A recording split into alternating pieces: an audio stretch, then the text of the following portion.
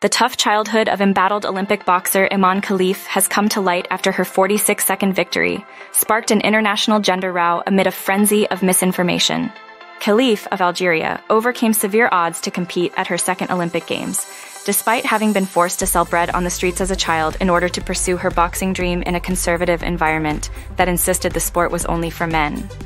Having been born a woman and lived her entire life as one, Khelif was catapulted to the center of a rabid debate over trans women in sport because her opponent, Angela Carini of Italy, refused to fight on after receiving what she described as the hardest punch of her life.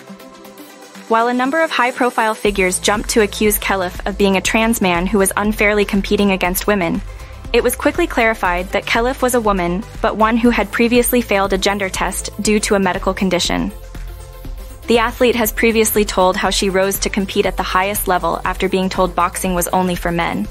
Khelif explained that while she had a difficult childhood, a teacher recognized that she had the right physical qualities to be good at boxing.